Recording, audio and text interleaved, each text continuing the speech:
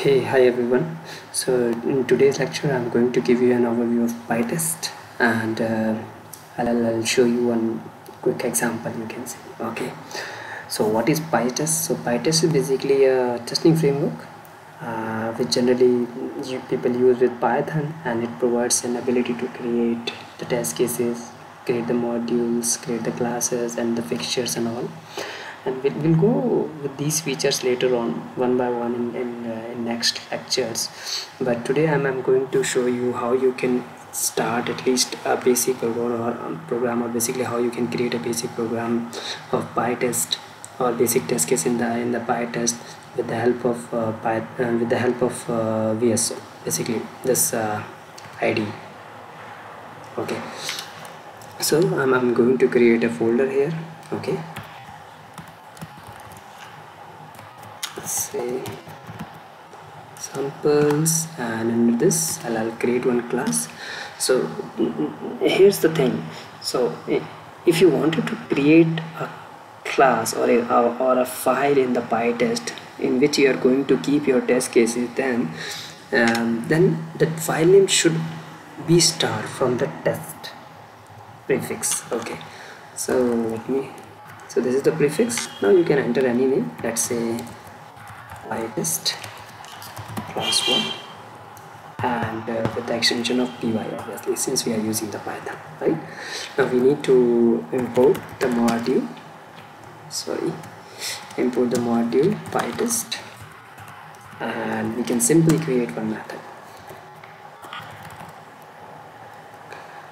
Let's say values, and while creating this method you have to take care of the prefix thing for the method also, right? So you have to add one prefix like test, okay, so that PyTest can recognize it as a test case.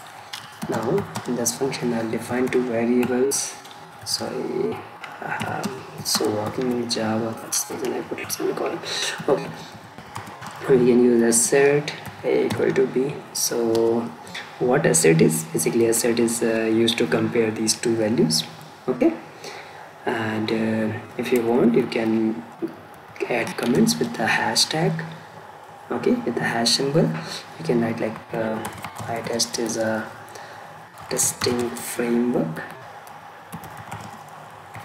Python which can be used to create the test cases, modules, etc. Okay, and okay, so let's quickly try to run this program. Okay, so and there is one feature of PyTest. The best feature is to identify or to detect the test cases. Okay, so PyTest has this inbuilt capability that he can detect the test cases. So whatever test cases you are creating, he can detect, or you can say it's called auto discovery of test cases. Okay,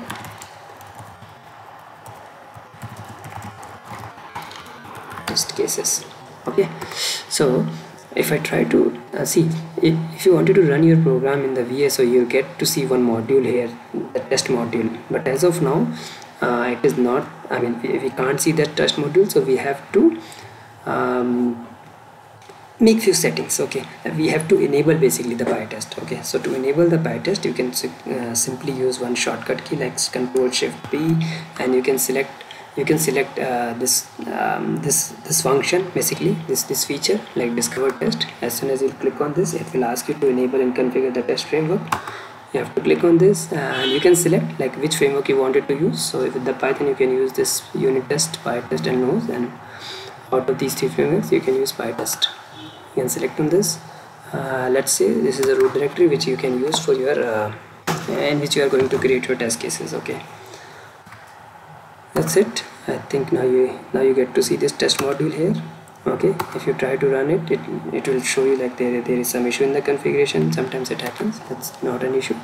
What we can do, we can quickly check in the, so as soon as you create this project in the VSO, one .vso code file will generate, one folder will come up, and in this folder we have some settings like the PyTest enabled true, it means that the PyTest is enabled for this project, but for nose and unit test it is false. So it means these test frameworks are not enabled.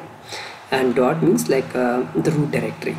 Okay, so let's see why it is not able to select it.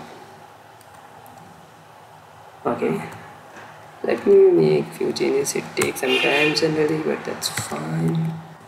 Yeah, see, so it sometimes it takes time, so no issues. Let's run this test case now and see it is failing because A is not equal to B. What you can do is let's make it equal to see how our test case can pass. You can run it from here as well as here. This run test now. See, now this time it's fine. So thanks a lot for this lecture. We'll meet you again in the next one.